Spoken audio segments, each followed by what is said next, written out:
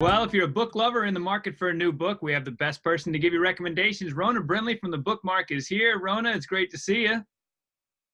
You too. We All right. always have great new books for you. You got some good ones for us. Go for it.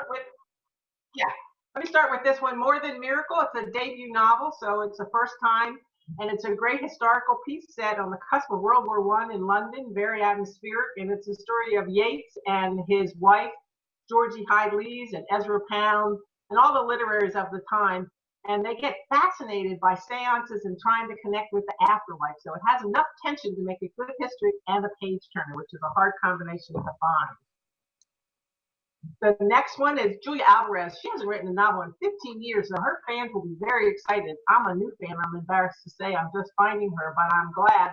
This is a story about four sisters, one who's going through some changes and trying to figure her life out, and she realizes if she tries to be like everyone else, there'll be no one to be like her.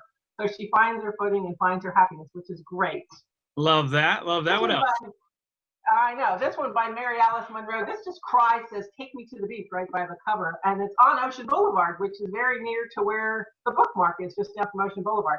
This is on Sullivan's Island, classic Southern literature with love, redemption at the end, the dysfunctional family dealing with finances, loss of loves, and health issues and getting older. But they all come together and they figure it out. And there's always a happy ending in a good Southern book. So highly recommended for the beach. Love the happy ending. There we go.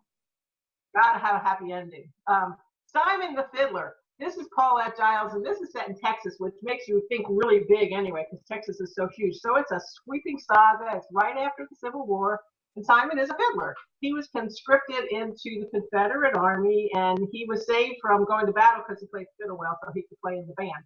His only goal is to make enough money to find the woman of his dreams, buy some land and a home, and settle down. He falls in love with a young woman who's indentured to a Union officer, and then he pursues his dream. So you get a lot of Texas and a lot of history again. This, The Battle of Songbirds and Snakes. This is the Hunger Games. It's the prequel, so it's 64 years before the trilogy. It's got all of the excitement and the thrill and the battle of the Hunger Games, and you meet some of the characters for later. And this is says for ages 12 and up, and it's for every age. Adults are reading this, and it's been translated into 53 languages, if that gives you any idea of the popularity, which is a lot, right? I can't barely speak one language. American Birds, and the important thing is the subtitle. It says A Literary Companion. This is about birds, but it's not the science of birds. It's a chronology of writings. It could be a journal, like from Thoreau, or Lewis and Clark, or poetry, like Robert Frost, and even Ogden Nash, who has a great quote in there about something like, I'm the Audubon that I ought to been. So he's not a great birder, but so it gives you some great stuff about birds and some good introductions to different authors and explorers. And then finally, I think, everybody's stuck at home still, and the summer is up for grabs of what's going to happen. And this is Florida best-selling mystery author Randy Wainwright, and he's written a book for middle grade readers. It's about Doc Ford and his main character. He hires some kids to help tag some sharks and find the poachers. So it's a great mystery, a great page turner for all ages, and the family can enjoy it together. Something for everyone. I love it. All great recommendations. That prequel for Hunger Games, that one looks really, really good.